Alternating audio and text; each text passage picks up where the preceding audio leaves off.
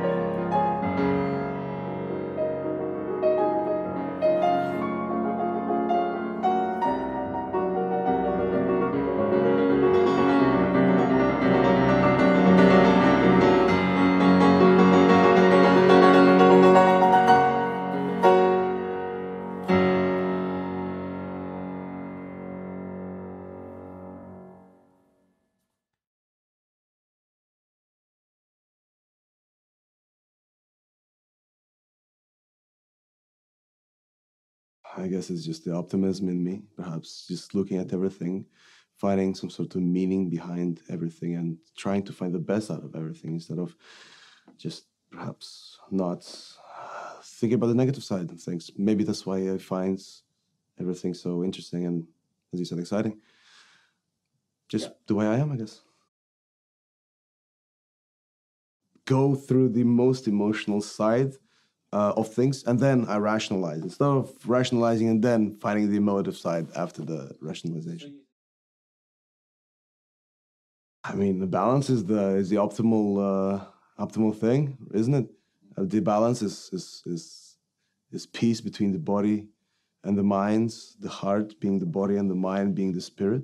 In music as well, everything should come from a warm heart and a cold head. Most often than not, I'm both warm heart and warm head, so there is a little bit of an interaction between the two. Yes, of course, I enjoy all the time. I mean, every time that I'm on stage, and I sit down in that bench, and the first thing is I guess I feel the audience. I feel what kind of energy that the stage is incorporated in. And then I just relax and I try to get into it. That's why concert is something that I really miss. I miss being able to be one with the audience and not just be a performer, but also be as much of an audience as a performer. When you play, you don't just perform. You also listen to yourself. Pride is knowing what you're worth. It's not being arrogant or self-centered. Pride is knowing what you can offer to the world. So when you have the mixture between knowing that there are other people just as good as you think you are, or there are other people that are better than you, while also knowing your worth, that is, I think, the best type of musicianship that you can have.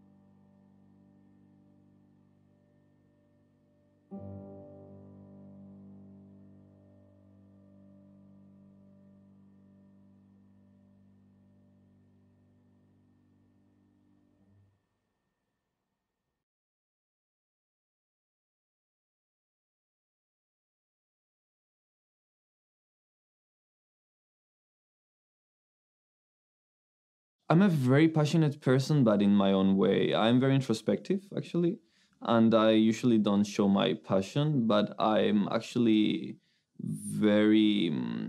I have a very intimate but very strong and intense relationship with the things I actually like, yeah. I was more like in a private music school at the beginning than a normal one. And what I was mostly doing was improvising, and I was just improvising on my keyboard and just like amateur love for the music and for what's happening, you know. But somehow I was quite like stuck to the piano. I was like there was some kind of connection that I was just very close to it all the time, all day actually. And one dinner, my father was like, you know what, actually, because I was saying I wanted to be some astrophysicist or like marine biologist. And then my father was like, actually, I don't see you doing anything else than piano. And something just clicked. I was like, actually, it's true. Well, it has evolved a lot. Of course, at the beginning, there is something that you don't realize, and it's that music is just happening. There's a process, but the process is there and you're there with the sound, and it's just everything is happening. And that's what kind of gives me some spiritual urge to try to get higher and higher in this. But later on, as one gets older, realizes that actually there's so much metaphysics in music, and you're getting in contact with this and you hear it, and it's just happening, and there's some kind of connections through the physical relation to the keyboard that is some kind of pleasure with the keyboard and the touch and the sensitivity that starts to go to the ear and then to the music, and then it's just happening. And this whole package it's not possible to describe, but it's worth it. Well, I'm trying to grow the whole package, of course, but at the moment, the most important thing is to make it work physically, to make your hands be at the level of your ears. Because I think a very big problem right now across all the musical and piano community in the younger generation is that we have a lot of artistic ideas, visions, we hear what we want, but we cannot produce it in the hands. And we end up entering in this lazy stage of just like, okay, it's kind of okay, no? But right now, just improving the facilities of my hands and then knowing how to solve the problems that I encounter in the pieces in order to be able to do what I want is very important. And of course, expanding my musical knowledge and artistic perception. This is something you don't do alone. It's something you do with the rest of the peers. Okay. To be honest, in one word, I've always seen myself as a neo-post-romantic, but this is also abstract, but too close. I think one of the beauties of doing this career that we're pursuing is that the field is super open and everything can come. But what I'm expecting is to have the enough virtuosity to do what I want, and to be able to make it happen in the concert hall, in the stage, in the atmosphere, from my ears to the ears of the person that is listening, and to be able to share it as much as possible.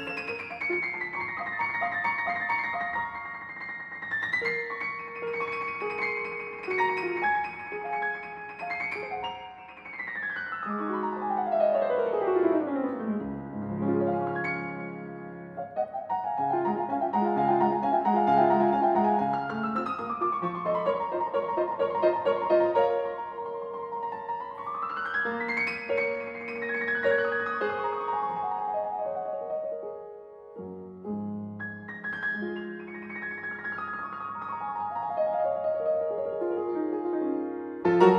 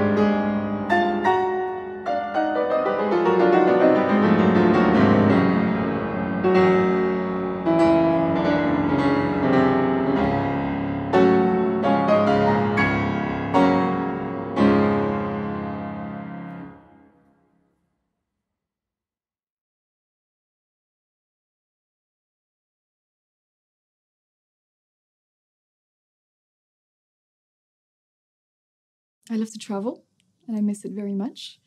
I love to read, and I love to paint. I don't paint enough. I used to. So I like to compare it to music, because music is an art of the instant. So once you've played a note, you've played it, and you can't change it. And in a way, it's much more ephemeral, but at the same time, it's the beauty of the instant, right? Whereas with painting, you can really spend hours and hours fixing something. So as a perfectionist, I like painting very much because you can work on the same thing over and over again. It has its downsides, obviously, but yeah, I like both. Of course, they're different, I think, because music is my profession. I've chosen this career path, so there's much more pressure to succeed in that field. And I think painting Anais is much more free, much more careless. And I don't put the same pressure on myself. I'm still perfectionist because I want it to be good, but it's not the same pressure. And of course, it's also a hobby, so it's not the same. Yeah, pressure from myself. I think it's a burden, because you should strive for excellence. Perfection doesn't exist. Excellence exists. Perfection doesn't. Being a perfectionist only brings about negative things, I think. I think just being more tolerant towards myself, definitely. Enjoying things more for what they are and where I am at, and learning that progress is in itself a success. I always saw progress as something intermediate, and somehow I always associated it to something negative somehow. But it's okay to progress. No. I'm an introvert, that's for sure. But I think I'm much more social with the right people. It can be anything. I like to hang out with some friends. I like to go dancing. But I'm definitely an introvert in the sense that I love spending time alone. I also think that if you're not comfortable being alone and being by yourself, it's not okay. And you know what they say, I like being alone, but I don't like being lonely. Yeah, it's that. The lessons I've learned, I think, is to know your own worth and never accept less than what you think is your worth. Definitely.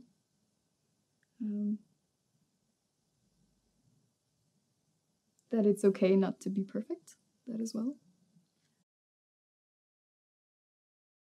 So I think that when I perform, more often than not, if I'm stressed and I let this stress take over me, I focus more on surviving. And then my standard is just surviving. But I'd like to learn how to enjoy playing so much that I have the total freedom to focus on what I'm trying to say to the public. We would like to especially thank the chairman of our advisory board, Alf Björnstedt. Without his generous support, along with our main sponsors, the Västra Värmland Sparbank and Anders Wall Beer Foundation, none of this would be possible. Thank you for making our dream a reality.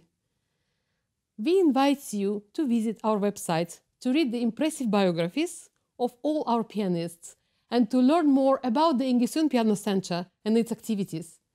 Thank you for being here, and we hope you enjoy the concerts.